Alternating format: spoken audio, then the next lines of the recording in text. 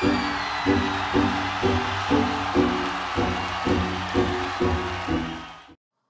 guys, this is Superstar0717.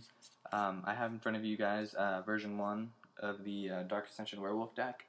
So just take note that this deck is made prior to the pre-release. It's made with basically without extensive testing against the current meta. I have tested it against a couple decks and it does pretty well. But just know that if you guys see this deck like 2 or 3 months down the line and say that it's horrible, I'll probably agree with you then. So just take note, it is a pre-release deck tech, and it's more of a concept right now. So starting off the deck, we're running 4 Wolf-Bitten Captive. Wolf-Bitten Captive is amazing compared to Reckless Waif. Before, when we had Reckless Waif, we had to really hope that they didn't cast turn 1 for it to be effective. And with every deck in the format having a decent turn 1 play, Reckless Waif went from being more of an amazing card at the top of the format to kind of a real lackluster card that I kind of hated to draw. And it was really our only turn 1 play in the deck. So with that being said, with the new 158 cards in the format, we got Wolf-Bitten Captive. Wolf-Bitten Captive does a lot better and gets the job done a lot quicker than Waif and more consistently. So with Wolf-Bitten Captain, we're doing 4 of those, and our next card is 4 Young Wolf. Now, Young Wolf is a really good card. He's a 1/1 with Undying, comes back as a 2/2, and it's the same thing as Waif. As a Captive, he does the job a little bit better. If you gut shot him, he'll just come back stronger once, and if you don't, you just have to keep getting poked by a 1/1 until you can deal with the 2/2, which is usually by turn 2 or 3. So he'll get in there for a couple shots and then come back as a 2/2, and then by then they'll probably just get rid of him, which makes pretty good for the deck. I mean, you want that fast, consistent hitter to hit them turn 1, hit maybe for a 2/2 or a 1/1 strike to them. Bring them down to 19, and then from there start going off until they're able to effectively deal with the 2/2 that will eventually come back. So I like Young Wolf a lot. Puts a lot of pressure on your opponent early game, and like I said, if they can't answer him, they're just going to keep getting poked by a 1/1 until they can deal with the 2/2, which might not seem as hard as you think. But if you're getting in there with it, you might as well just keep going until they have an answer for it. So we're running 8 1-drops, and under the 2 drops, you're running 4 Mayor of Averbrook. Mayor of Averbrook is a great card still. He gets even better with this new set of cards because he's not as much of a lightning rod as it used to be. Before, you drop Mayor of Averbrook and he would just immediately get countered. But now with Werewolf in the deck, your opponent has to know that if they counter this Mayor of Averbrook, then they might not have an answer to Werewolf late game. And Werewolf is just amazing. With Moonmist in your hand, Werewolf will just wreck your opponent like it's nothing. So like I said, Mayor of Averbrook is a good card. He gets even better with this set because he's not as much of a lightning rod, and he really, with Werewolf in the deck, he puts forward like a choice for your opponent. They can either get rid of the 3/3 token producer, or the 2/2. Well, I guess it would be a 3/3 and a 4/4. But ignore that. Or they can get rid of the card that's making it so that their wolf won't flip. Now, like I said, 4 isn't really necessary. He's a lord, he pumps out tokens, and worst case scenario, he'll take a removal spell to let some of your other werewolves live and keep doing the job that they do. Sorry about that, I'm feeling sick, so I had to cough up and everything. So the next card we're running is 2 Gatstaff Shepherds. Gatstaff Shepherds is a good card, in my opinion. 2/2 for 2 is never bad. And the fact that on the flip side, he has Intimidate really is pretty decent. He lets you get in there, put in a little bit of pressure on your opponent, and forces them to answer him. And with so many cards in this deck that your opponent needs to answer, this is just one of those cards that kind of falls through the crack and just keeps pushing for damage. I've won countless games because of Gatstaff just pushing for 2, pushing for 3, pushing for 4, with other cards in the field, and eventually get to the point where they need to answer him, but there's like 2 or 3 other cards on the board that they need to answer. I've had a game that I was testing where I had Gatstaff Shepherd on the field and Werewolf and Ranger, and of course they took out the Werewolf, and then Ranger and Shepherd just couldn't work on the flip side, just fighting everything and hitting for 2, and they just had to scoop because they couldn't really deal effectively with the 3 things that needed to be answered with, which is why the format has kind of shifted from spot removal to mass removal for things like this where there's 3 cards that need to be answered. And like I said, it is a big part of the format that spot removal has stopped except for Gutshot. The spot removal has kind of taken a backseat to mass removal, and you'll see the changes in the deck on the non-creature spell side. So for the next card, we're running 3 Kroon's Outlaw. A lot of people have dropped this card because of the double red requirement, but for me, I just dropped the 2 Kessig Wolf runs to put in a mountain, put in an extra mountain and an extra forest, just so I can A, hit my turn 1 Wolfbitten Captive or turn 1 Young Wolf more consistently, and B, be able to drop Kroon's Outlaw, because I do think she's a crucial part of the deck. I still think that. And with that being said, I do want to keep her in. I think some people are switching her out. I don't exactly remember what they're switching out for, but they're switching her out for something. I totally had a brain fart, but they're switching Kroon's Outlaw and going for a more green version that just kind of splashes red for the Huntmaster and the Emberwolf. But I still think she's a good card. I still think she puts in a lot of work. And with that being said, with more testing, I'll be able to get back to you guys how I think the double red fits into the deck, and how the deck does without a Kessig Wolf run in this format. I think last format it was more of a commodity. I didn't run it at all because I wanted to more consistently hit the turn 1 wave drop. But with that being said, I'm going to keep it in. This deck is running on consistency right now. I don't want to get too flashy with the deck list. I want to stay with something that's tried and true, and then go from there. But you will see I have dropped Kroon's down from 4 to 3, just because, once again, you're going to need that double red, and you're not going to be able to hit it consistently every turn 3. So, on the next card, we're running 4 Emberwolf. Emberwolf is just an absolute necessity at 4. Excuse me. Insterwolf is an absolute necessity at 4. He has 3 awesome effects, each that needs to be dealt with in its own way. And I think the real breaking point of why this card is amazing is just that your wolves won't flip over. So you can cast as many spells as you want. I've had times where I could have Alpha Strike them, but if for some reason they countered anything, I would have a field full of humans again. But, with that being said, with Emberwolf, you can drop Emberwolf, cast your Moon Mist, cast something else, and then go from there, and not have to worry about flipping over. And it gives you that extra bit of security. The only thing I don't like is that he's not boosted or affected by Full Moon's Rise. But, I mean, you can't really do much for that. I mean, that's just R&D. But I still think he's still an awesome 4 of and a 3-drop. So you have 7 3-drops in the deck. Or actually 9 3-drops, excuse me. The next card we're running is 2 Daybreak Rangers. Same thing with Mare getting a lot better. There's not as many cards that your opponent has. Or excuse me, there's more cards that we have now that need to be answered.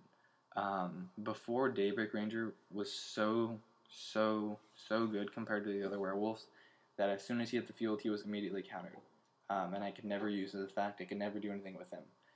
But with Emberwolf and Wolfbitten Captive and things like that, Daybreak Ranger kind of fits real nicely in the deck now. He's not overpowered compared to the other wolves. He's just more fitting the curve, in my opinion. And his effect is very powerful. His repeated removal on certain cards, and he's just so much better now that he's not an auto kill anymore. When you have Daybreak Ranger and Emberwolf and a Mare on the field, they have to pick which one to spot remove if they don't have a mass removal on their hand. And Daybreak Ranger, once again, usually falls through the crack. And it's just such a good card. I really like Daybreak Ranger. And on the flip side, he gets rid, on the human side at least, he gets rid of spirit tokens pretty well. And with those, really are going to start running rampant with that new Innistrad card. I don't remember what it's called, but it's the one that makes 2/2/2 flyers, and then you can recast it for like a black, and then it brings back 2/2 flyers again. I think Daybreak Ranger is going to be a little bit better in this current meta. So for the top of my curve, I'm not running Huntmaster of the Fells right now. I'm running Instigator Gang. Instigator Gang is just a consistent win card for me. It's put in a lot of work for me, whereas Huntmaster, in my opinion, seems to really just be outclassed by Emberwolf. Eventually, I'll probably run Huntmaster in this spot, but for now, in concept, I think that Huntmaster really should have been released in Innistrad because, sorry, I'm coughing and everything. With Emberwolf, you don't get the maximum utility out of Huntmaster. If Huntmaster was in the last set where you're constantly flipping and flipping and flipping and flipping because you didn't have Werewolf, then you'd get like +2/2 tokens every third turn. You'll burn your opponent for 2 life every other turn. Like, just cards like that, you just get so much advantage out of Huntmaster. But with Werewolf, you're not flipping as often, and it really just is kind of sad. I mean, Huntmaster is a great card, but with Werewolf, like I said, unless they're going to spot remove Werewolf on that turn, you're usually going to get off a pretty good, consistent 2 or 3 turns of wolfage, a werewolfage, that your opponent's going to have to just deal with until they can find a way to remove Werewolf. And I really just feel that card should have been released in Innistrad. But it wasn't, and so we're going to have to live with it. So for now, I'm running 4 Instigator Gang for alpha striking and things like that. Sorry, I'm feeling, as you can probably tell, I'm feeling a little sick. But it's just such a good card. And with Instigator Gang on the field, on the flip, you'll have a 5/3, or excuse me, a 6/3 Gatsap Shepherd that's going to consistently poke your opponent for 6 damage if they can't block it. And then, once again, Gatsap Shepherd becomes one of those cards that needs to be blocked, or that needs, not to be blocked, but it needs to be dealt with. And it leaves your Werewolf and your Daybreak Ranger and your Mare free to continue producing tokens and other things like that. So, Instigator Gang, still 4 of. Once again, I do believe Huntmaster is a good card. I just think it had a better shot of being good last set. But, I mean, there's nothing we can do about that. We're just going to have to work with it. I still think its price is still a little high. Some people think otherwise. They think it's a little low. So you guys just have to take that into account. I'll probably pick up a playset probably pretty soon. Once it hits $12, I'll probably pick up a playset. But at $18, I just think it's, no, it's not for me. So on to the non-creature spells. We're running 4 Moon Mist. Obviously, I don't think this card needs any explanation if you know what the deck does. And with Werewolf, this card just gets that much better. We're going to 4 Full Moon's Rise instead of 3 or 2. Once again, like I said, with the format shifting more to mass removal and spot removal, you're going to need your 4 FMRs to really put pressure on your opponent. I like FMR, running the 4th FMR over Kessig Wolf Run, because with FMR, you get basically the same effect for 2 instead of 3 mana, and it's repeatable. It's every turn. You don't have to cast it 3 mana, and it sacks to regenerate all your werewolves. There's just no comparison between FMR and Kessig Wolf Run, and so for that reason, I dropped Kessig Wolf Run altogether. Plus, it makes Kroon's Outlaw more consistent on turn 3. Not Full Moon's Rise, but the lack of Kessig Wolf Run. And so with that, we went ahead and dropped that. Now, we're running 2 Triumph of the Hordes, and this is something that I'm trying out. It's pretty new.